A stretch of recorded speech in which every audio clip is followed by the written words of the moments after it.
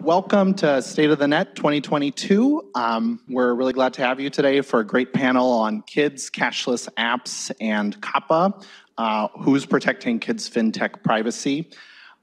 This is an issue that's as prescient as ever, as everyone in the room knows. Screen time, usage of apps like these has really soared during the pandemic.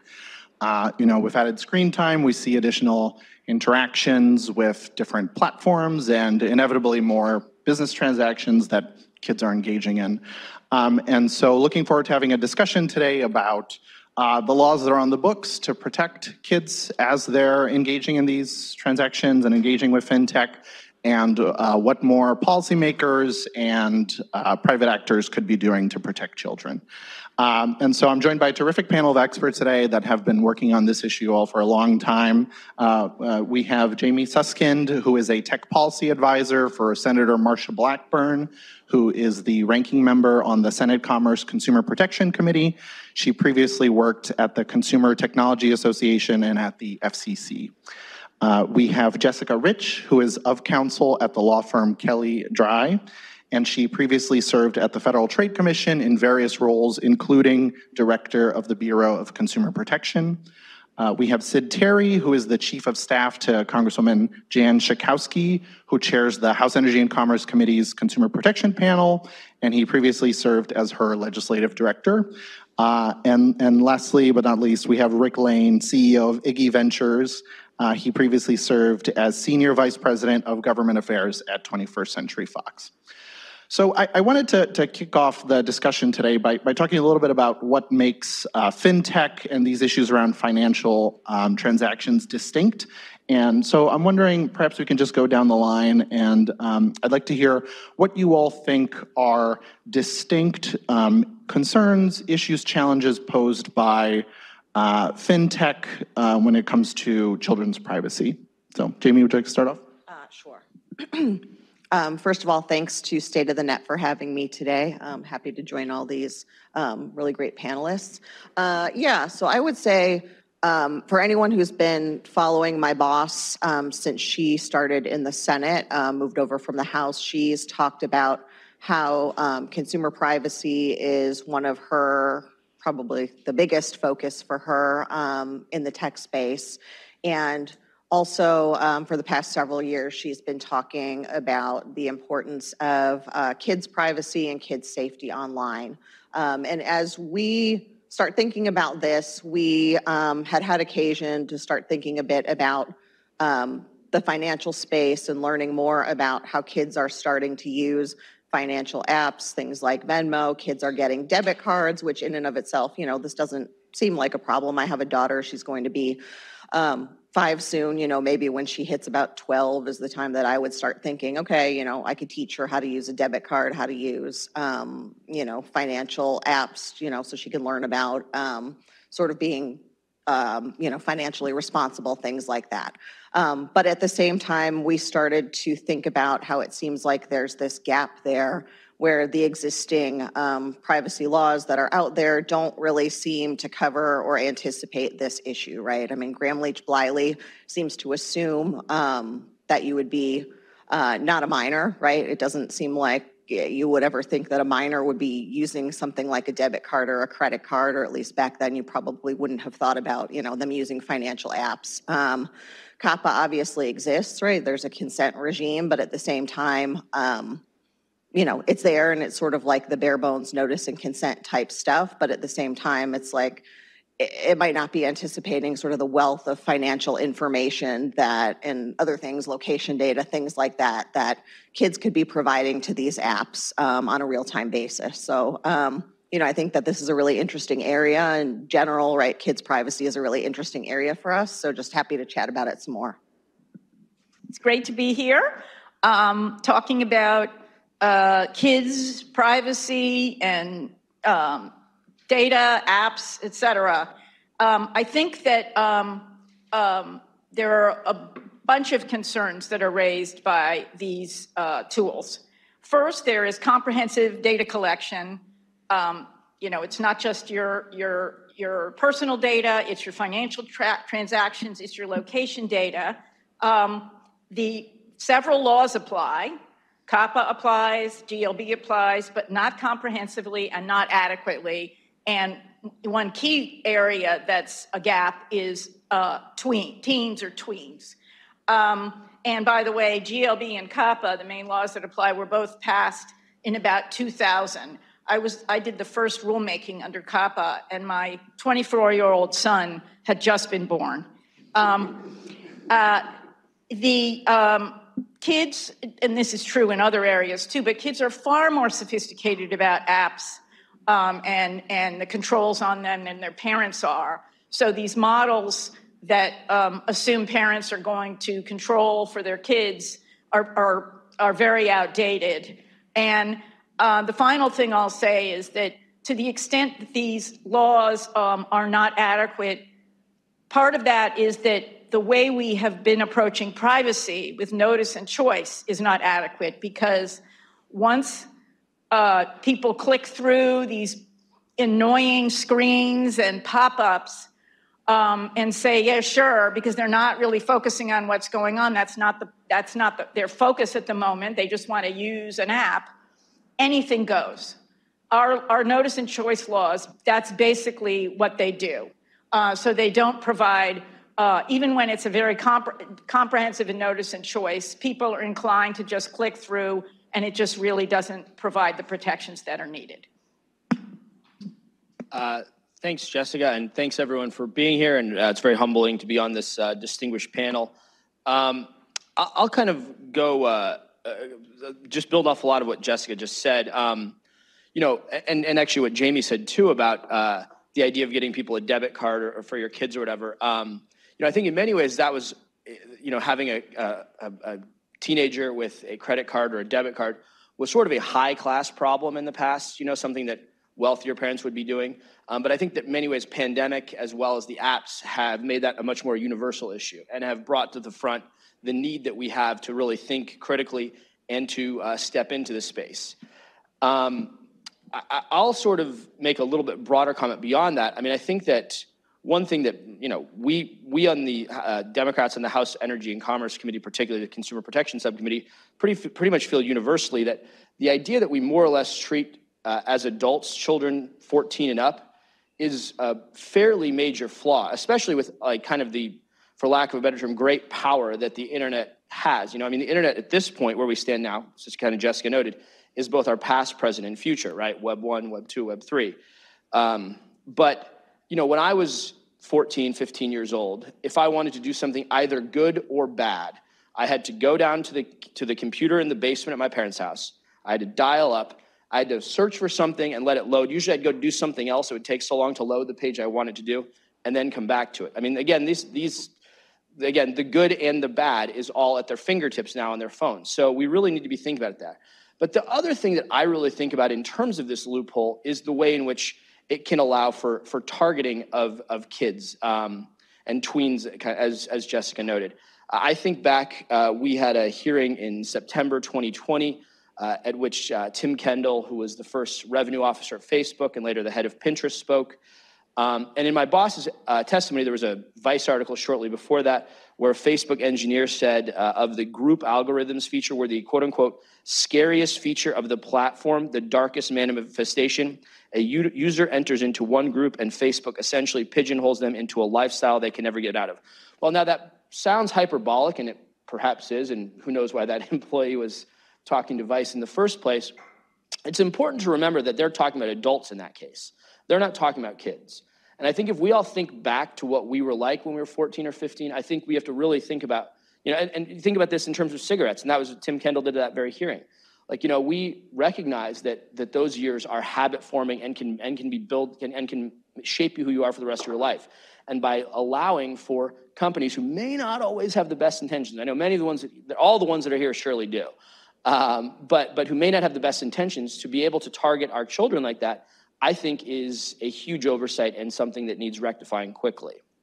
And I'll leave it there. And I just have to note that you look way too young to have used dial-up. I feel really old because I remember having my son using dial-up and showing him how to use the internet. So that's really kind of scary in of itself. Now he works up on Capitol Hill. But for me, when I left Fox, I wanted to do something good. And so I decided to volunteer my time to advise online child safety groups on tech policy. I felt 30 years of experience could help them, and they don't have the resources to compete with, the professional lobbyists in this town who are really good and really smart, but may have a different view on some of these tech policy issues. I worked on the FOSTA-SESTA legislation, working on Section 230 reform, Earn It Act, as well as the dark who is GDPR problem that's putting our national security at risk. I was approached about a year and a half ago by Rego, which is the company that is the parent company of the Missoula app. And they wanted to talk to me about this app that they were rolling out that helped protect kids' privacy. And we hear a lot of these companies that are out there. And once they explained to me what they were trying to do, here I'm supposed to be a child privacy advocate and expert, and I had never thought of the simple fact that when I got my kids' credit cards, that I didn't opt out of anything, that they had been tracked since the age of 14 all the way now through adulthood with every credit card purchase they've made with their social security numbers, their name, their date of birth, everything to create a dossier. And then this light bulb went on and said, imagine once that financial transactions get combined with your social networking history. You have a dossier on kids before they hit 18 that is second to none and nothing that we have ever seen or foreseen as we were looking at COPPA and GLBA. So when Rego was showing me their tech, I was like, oh my gosh, a technological solution that solves a public policy problem. And one of the people I reached out to was Jessica. I was like, have you thought about this? Like we're kind of in the same world. When I was doing MySpace, Jessica and I would have conversations all the time. How do we protect kids on MySpace? Never thinking, oh, what about their financial transactions? So working with members in the House and the Senate and others, one of the things I'm real excited about this event is to really bring this issue to the forefront, because it's not an issue that we really have spoken about since the 98 passage of COPPA and the 99 passage of GLBA. I realized a couple minutes ago that I never introduced myself. I'm Cristiano Lima, technology reporter with the Washington Post. I write our Tech 202 newsletter. First live event in a couple years, folks.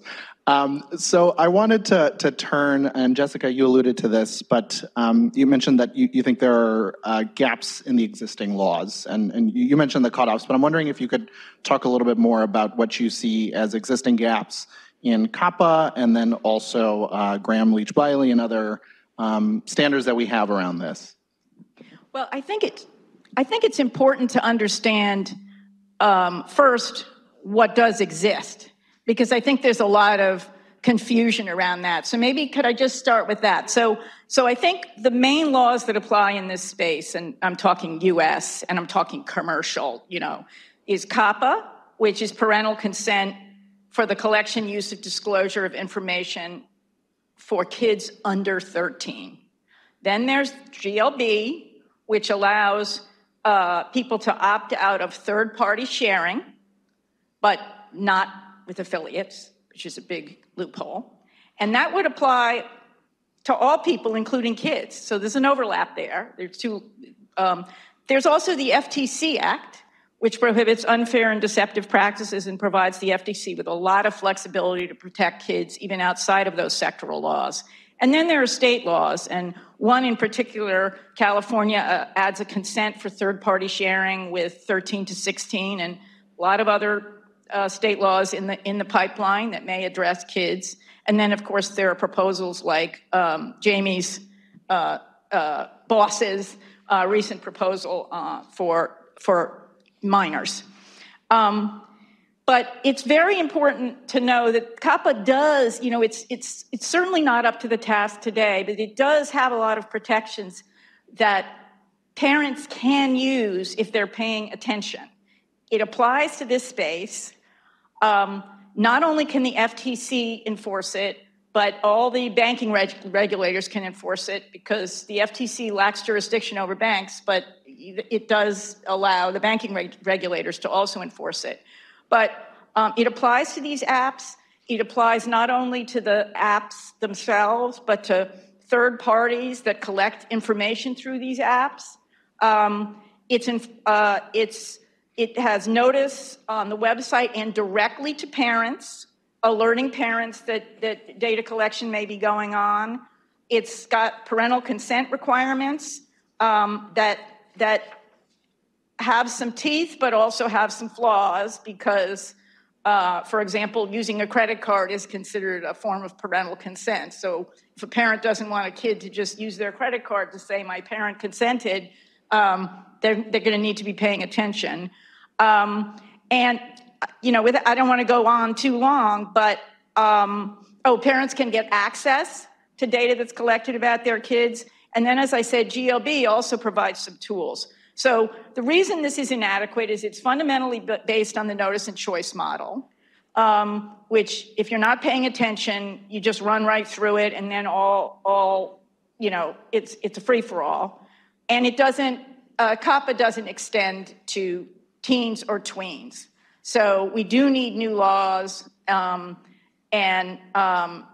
I guess that's my summary of it for now.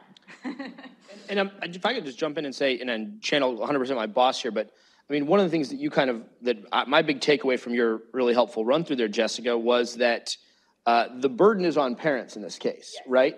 And so well-educated, often well-to-do parents are going to be able to protect their children, but many others are not going to have that opportunity, nor even know that they're missing that opportunity, right? And that's where I think that's kind of what the paradigm shift has to take place in our laws, right? To the extent that parents have access to the internet and sophistication about the tools, they can do this regardless of income. But many lower income parents both don't have the time because they're working double jobs, and they may not have access to these tools. Can I also? Yeah. I think all those points are right. So my boss, along with Senator Blumenthal, who chairs the Consumer Protection Subcommittee, they held 5 hearings over the last year, bringing in a lot of the big players in this space. They brought in YouTube, they brought in TikTok, they brought in Instagram, they brought in Facebook, which I guess is now Meta. We brought in Snapchat. So they've had everybody up there. They had the Facebook whistleblower, and basically what we've seen is that regardless of COPPA, it seems like a lot of these companies are either willfully or perhaps, I guess, negligently disregarding COPPA, right? I mean, we saw a lot of documents that showed that Facebook was actively recruiting kids under 13 to the platform using siblings to do it. And so it seems like, I'm a Republican, right? I mean, my boss is a Republican. We're not looking to create a nanny state, but it's very tough for parents to be working in sort of a good faith way when the companies are not. And it seems like, me as a parent, right, and I work in this space, right? I feel like I'm knowledgeable in this space, but even I probably would miss things that sort of an everyday parent, living in the Midwest would never even think to look for, particularly when these companies are trying to actively flout, the rules in COPPA now. So that's why my boss and Senator Blumenthal recently introduced a bill. I would say that we should not necessarily get rid of COPPA, but at the same time, I acknowledge, as Jessica says, that when it comes to kids and, what do we call it, tween safety, that there definitely is a major gap here and that there's more that needs to happen. There's parental safety features that, can be put on by default. There's safety audits that can be taking place. There's age verifications that they need to, frankly, do a better job of doing. I recognize that some of these companies will say, hey, we're doing the best that we can and we can't help it if kids lie. But if nothing else, it's like you're trying to collect the age data based on the data that you already collect. You should be setting things more. I mean, we saw that, for example, Instagram said that kids and teens profiles should automatically be defaulted to private. And then we saw that that actually wasn't happening. It's things like that we need to be thinking about. In addition to COPPA, I mean, certainly the Hill is talking about whether COPPA works, whether COPPA should be updated, but there's more than that needs to be happening.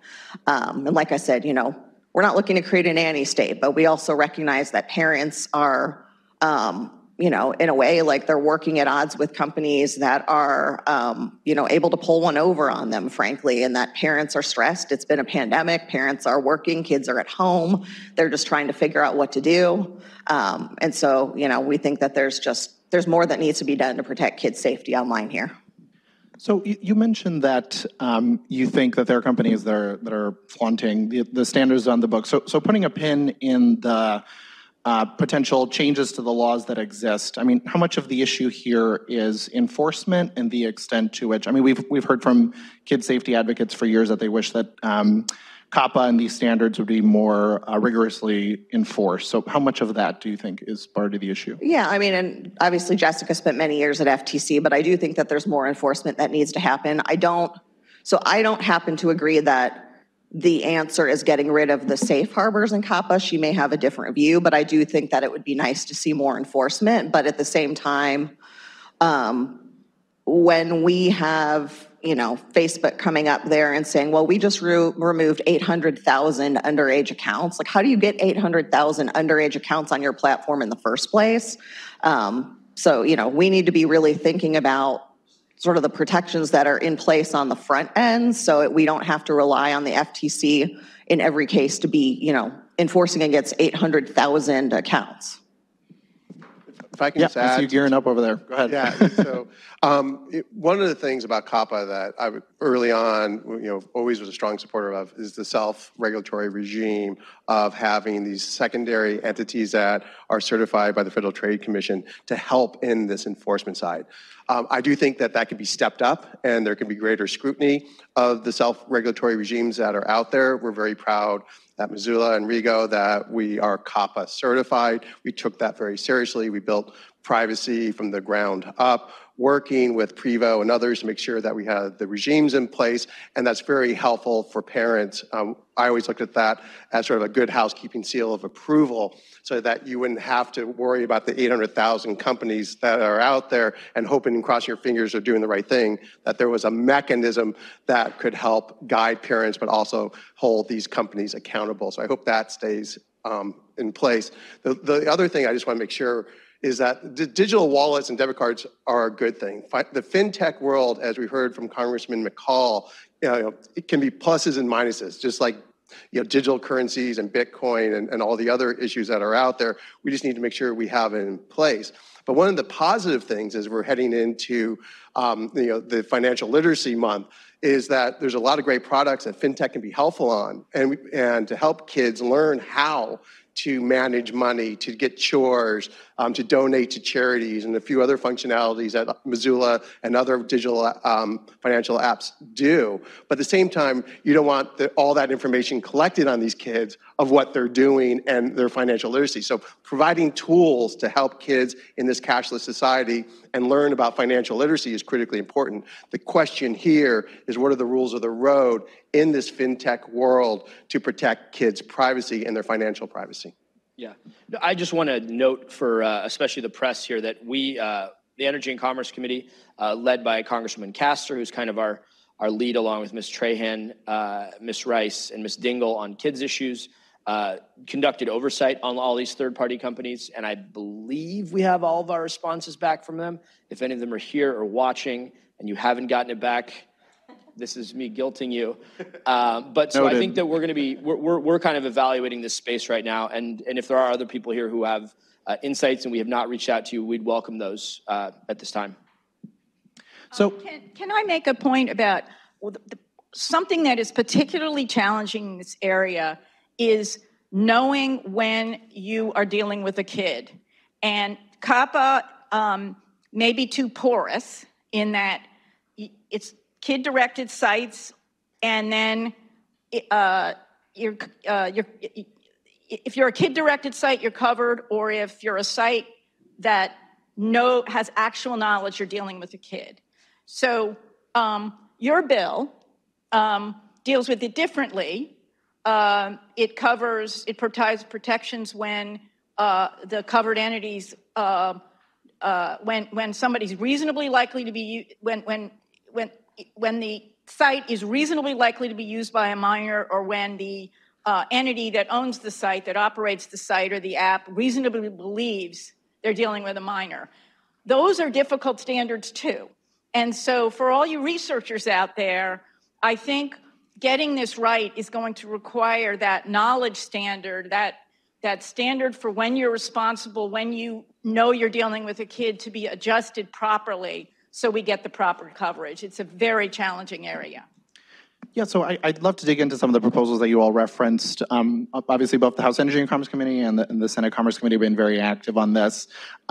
Sid, I know you all are holding a hearing around, tech accountability tomorrow. I'm wondering if you could talk about how you all see this particular piece around kids' privacy, fintech fitting into your agenda there. Well, we're still reviewing the Blumenthal-Blackburn proposal. That being said, when you have Senator Blumenthal and Senator Blackburn coming together, it gets a lot of attention. And so we're reviewing it really, really closely.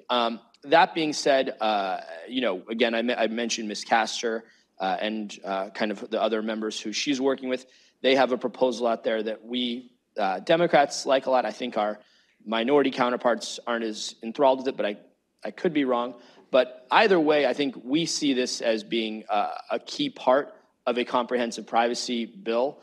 We're looking to kind of, it was announced in November that we made a proffer to the minority there on that. The base text for that would be, at this point, the Castor bill from our perspective, but obviously we expect that to be negotiated. And we'll see where it goes. But, and our message to everybody here would be that we view the Blumenthal-Blackburn bill as a live issue. And, our hope would be that we could use that as a springboard to a comprehensive privacy bill. But again, I don't think we're going to hold it up or wait for that either. Yeah, so that's interesting, and Jamie, maybe if you want to speak to this, there have been questions for a long time about whether lawmakers should move ahead on this idea of a comprehensive privacy bill, move ahead on a more distinct proposal that's focused on updating COPPA. It seems that Sid, you think that maybe it should be rolled into that comprehensive proposal, but Jamie, I'm wondering what your thoughts are on that. Sure. Yeah. I mean, I'm not at liberty to share the discussions my boss is having with other members, but she has said publicly, right, like, let's get them all done. I don't think she views this bill as a substitute for comprehensive consumer privacy. She thinks, she would tell you, she's on TV all the time talking about it, right? That is, I think, one of the most important things that she thinks that Congress needs to get done as soon as possible. Obviously, this is also a really top priority, but I don't think that changes her calculus about the importance of consumer privacy. So, I think if I were channeling her, she'd say, well, let's get it all done. And so I want to dig into a couple of the specific aspects of legislation that you all have mentioned. The age cutoffs in COPPA. There are a number of different standards across CCPA in California, GDPR, the UK's age-appropriate design code that all would potentially boost or have boosted protections for not just children, but also tweens, teens to an extent. I'm wondering if you all could speak to which protections you think should be, if at all, to be expanded beyond the current federal U.S. standards, and which ones you think should be kept in place. And that's for anyone. Yeah, go ahead. So, my personal view is that we should start at age 17 and under. I think, as a parent has gone through it, I thought when I was 17 I knew everything. It's just typical being 17. But they're going to make mistakes, and you don't want them making life-altering mistakes, as I like to say. So I think it should be 17 and younger, but I understand that compromises need to be made, and it looks like there's a consensus around 16. And if we can get really secure protections at that age, again, compromise is the name of the game in this town if you want to get legislation through, especially in the privacy area. But I also am concerned about, I love Venmo. I use it all the time. I think it's great. I don't understand why people allow others to see their transactions. That just baffles the heck out of me. I'm looking at my phone and my Venmo, and people are saying what they gave their kids money for and their friends. I don't get that, but they want to do that. That is their right. But when they're 17 and under, that is a little more troubling because that's open data. That's the data that can be scraped. That's the data that can be used by others who are not even part, as we've seen with Facebook and other social networking sites where they're scraped, that information can be used for somebody who's younger, who thinks they know everything and who cares, because I'm 17, I'm gonna be 17 forever. So I think those are some of the areas that we need to look at. Yeah, I mean, I'll sound a bit like a broken record. I think that our official position at this point is the Castor bill, which I believe takes it up to 17. And I think that we'd also want to take a hard look at the issues that are being raised here as well. But again, I'm going to sound, like I said, like a broken record. Blackburn Blumenthal has definitely got a lot of attention. A chief element of any bill needs to be that it's enforceable. And I do see in the UK code and even the bill that you guys have, the Blumenthal Blackburn bill, some elements that would be very difficult to enforce that I think there needs to be meat on the bones. For example, a general duty of care, it will be very hard for any agency to enforce. And so there needs to be a little more fleshing out of what that means.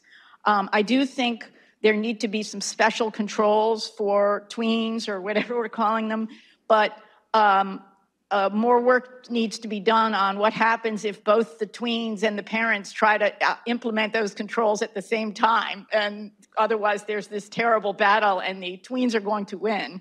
At least in my house. Yeah, and I do strongly believe, I don't have a view on 16 or 17, but you know that the 13 to 16 should have some special protections. We've alluded to the UK's age-appropriate design code. There was recently legislation introduced in California that basically seeks to export some of those protections and create a framework that mirrors that in the US context. But more broadly, I'm wondering if you think that is an approach, and again, I'll open this up to anyone, that other states should be looking to emulate, or what, if anything, we should be taking from other standards on this featured in GDPR or CCPA? No states, don't do it. Jessica and I had a conversation right before this panel about whether our bill had intended to preempt states. I mean, I think that's probably the clear intent. We just, I think in our view, we didn't need to put the language in, but, perhaps we do need to put the language in. I think that it's, no, not right now, not today.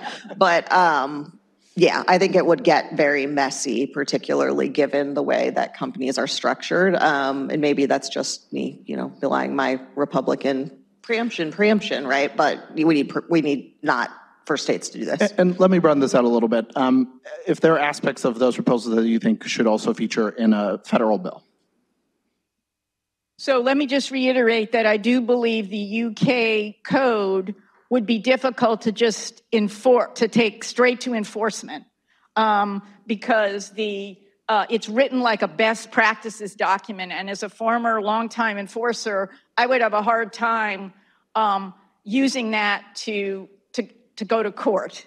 But you could combine an approach like the UK code with safe harbors where groups could put meat on the bones, could interpret that kind of code specific to particular industries, and then people who enter those safe harbors who are willing to be part of those programs would make pledges to comply with those more specific standards, which would then be enforceable and more specific.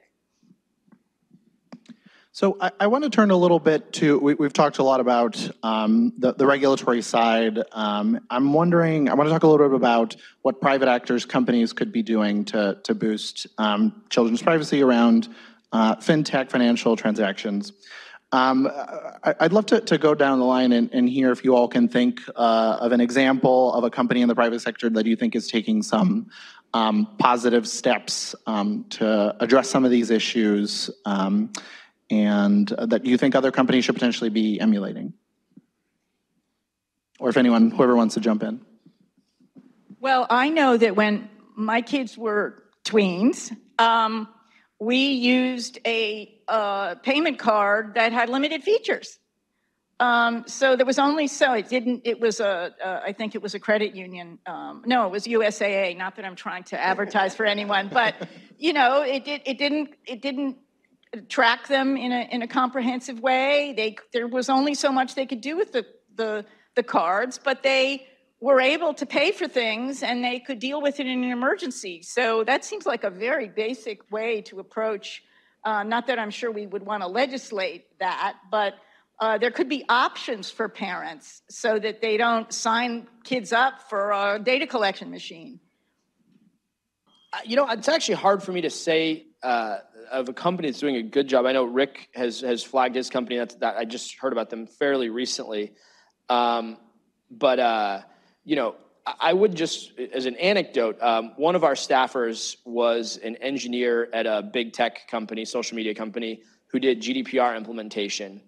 And they told me and our whole office basically that the company basically made a blank announcement that they did not have any users under 13, and therefore they did not have to worry about COPPA.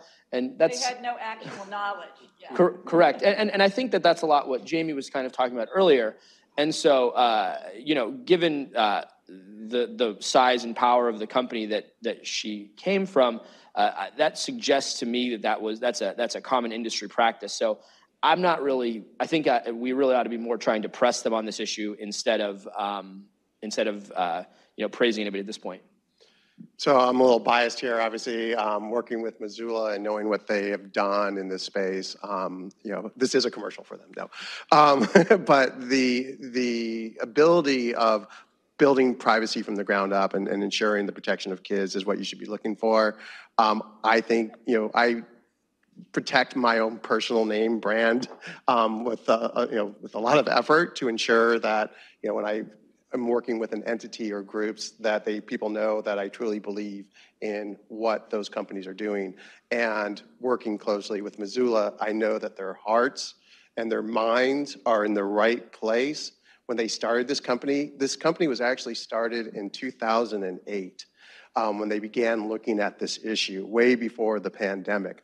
The technology has been in development those years, and now I always it's a very old, it's like the old saying, it took me 10 years to become an overnight success. And I think Missoula and Rigo is in that space right now. And again, when they came to me and looking what they did, it's all the things that we always talk about from a policy standpoint of what companies need to do. And Rigo, Missoula, with their Missoula Pay button, which is like an Apple Pay button or a Google, Android or Google Pay button on sites and all these things. It's what companies should be doing, and we're trying to become the standard that other companies are trying to reach. So I won't list a company. In part, it probably wouldn't be appropriate for me to, but number one, the example you cited was on the show Silicon Valley for anyone who watched that. So it's real and it tracks. But I would say, right, as a matter of principles, we should be thinking about things like data minimization for kids, limiting the data transfers for kids, right? A lot of the companies, I will throw TikTok under the bus because my boss would let me throw TikTok under the bus. But if you read their privacy policy, that's scary. They're collecting a lot of things that probably you all as adults would not want collected on you. Also query what they do with it, but that's a lot of things, and our kids are on it, and our kids are pretty much addicted to it, kids in the US, and that's a lot of information that I'm not comfortable with, having collected on kids and teens.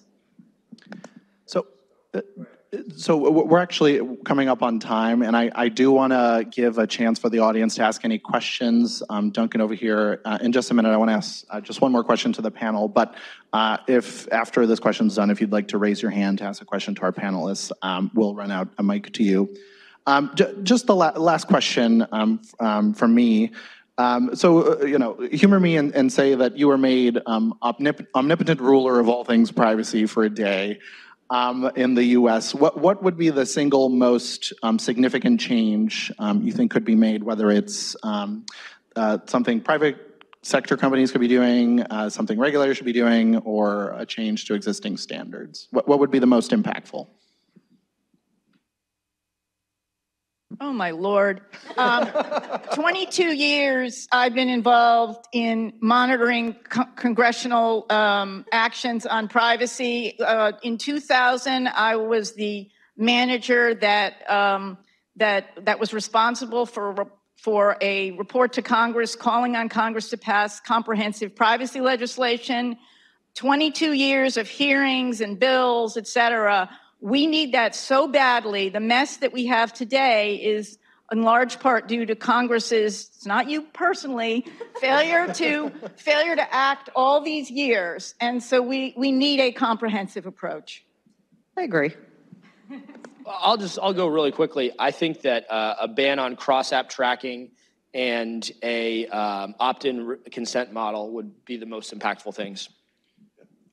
I mean, being a public policy person and having worked on all these years on the privacy issue in general, I mean, let's face it, there's two major hurdles that Congress has to overcome: federal preemption and private right of action.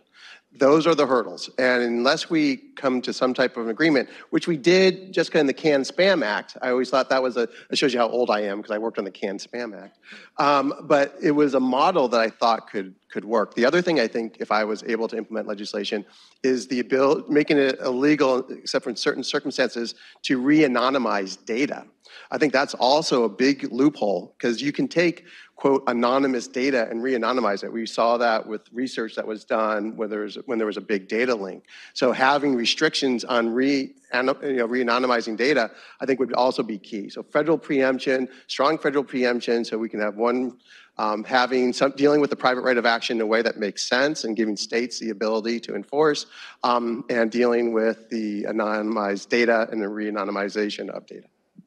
Great. So if anyone has questions, if you want to just raise your hand, we'll run out a mic to you.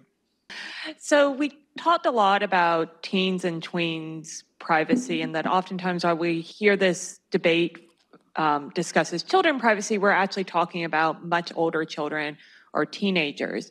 How do you balance the trade-offs between the fact that we have children or teenagers in this range that are trying to seek information that they may not want their parents to know about, with also ensuring that there is parental choice and that parents are well educated around the tools that are available to them? So you all may have other feelings, but I think in our bill we tried to balance that. I mean, we raised the age to 16, which I think for companies, they told us that would be easier in terms of compliance with existing regimes like GDPR, but at the same time, the parental controls are there by default, but can be turned off. I think that that's important that the parents and the kids be able to work together to be able to say, hey, I'm mature enough, right? When I was a kid, frankly, my parents would never have deigned to put controls onto me, right? But, to be able to say, okay, I don't need my profile set to private. I don't need to have this particular control in place, right? Or the parent can just kind of do that knowing that their kid is mature enough, right? And I would also say, right, that certainly our intent is not to apply to sites like, for example, Wikipedia, right? I mean, if that's how you all read it, I'm happy to clarify that that's not the case, but certainly it's not meant to apply to like general usage research type sites where kids should be able to go and research and look up other things that are sort of outside of this is a child intended site.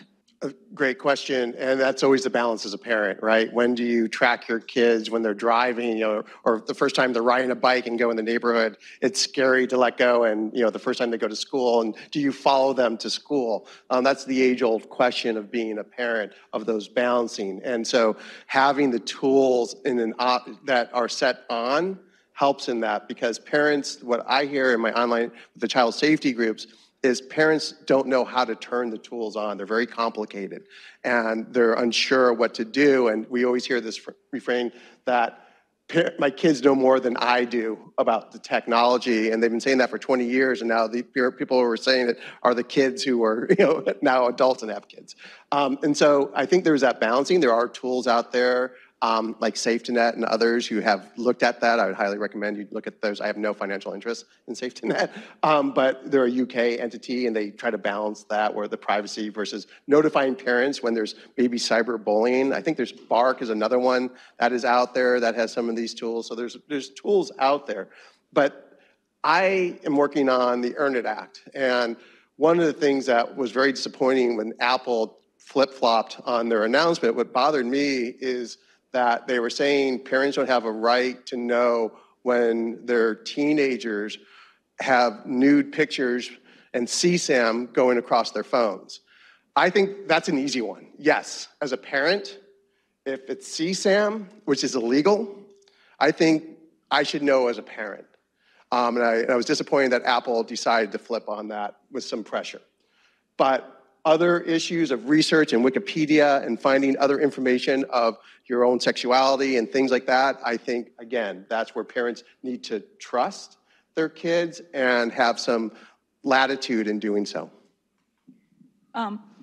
So you've hit on a critical issue, which also fed into what I was saying about, the battling controls, and it's one of the reasons that the Congress, with the FTC's input, originally did the under 13, although sometimes I joke it's just about, that was bar mitzvah age, and that somebody just chose it for that.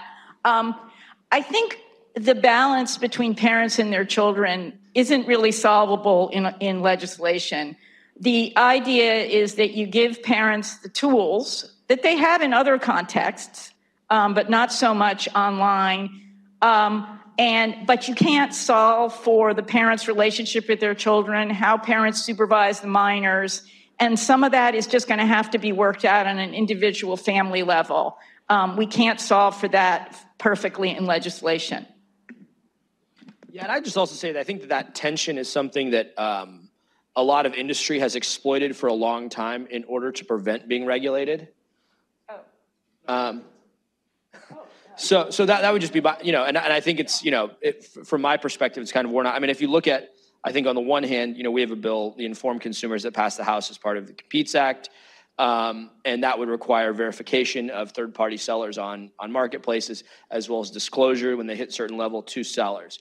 We think that's a perfectly appropriate and correct thing to do to make a safer internet. At the same time, we can be supportive of anonymizing children's data, raising the age, and all of that. And those are not in conflict, despite a constant refrain that they are on the part of industry. So we've come up on time. This has been a great panel. Just to put a couple fine points on some of what we've heard, there was certainly a lot of urgency from the panel around need for comprehensive privacy legislation, including greater protection for children. We heard about some of the trade-offs around notice and choice in that model, as well as around a parental control model. So thank you all for joining us, and thanks so much to our panelists for all their terrific thoughts today.